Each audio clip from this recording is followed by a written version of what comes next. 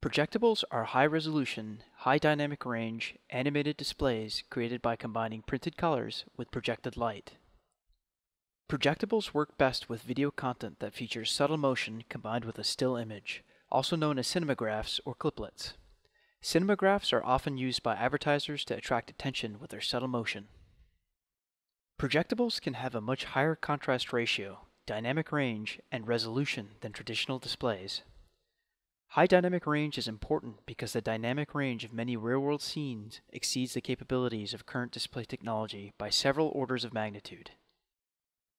Projectibles can have extremely high resolution that is spatially varying across the display. The resolution is only limited by the size of the paper that it's printed on. Projectibles have many applications in advertising and entertainment. For instance, we envision projectibles in malls and airports providing eye-catching product advertisements and spectacular stage sets in concert and theater venues. The core problem of projectibles is to decompose an input video into a printed and projected component. We present two methods for splitting into printed and projected. First, an offline constraint optimization method, which can take hours to reach a solution, and a near real-time heuristic method based on simplifying assumptions that enables the content author to adjust parameters in real time via a GUI. This enables content authors to explore the parameter space of the solution. We demonstrate real-world results for a variety of video sequences to showcase the spatially varying contrast and resolution improvements of projectibles.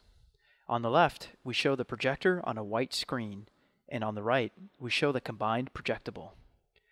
All the results were captured with a digital SLR in a light-controlled environment, with high ambient light to better demonstrate the robustness of the methods used. Notice that as we increase the aperture of the recording camera, we can see a larger dynamic range with the projectable results. For the resolution improvements, please see the high-resolution pictures in the paper. We also show empirical measurements comparing the luminance channel of the projector only and the projectible. These are measured with exposure bracketed images using a calibrated digital SLR.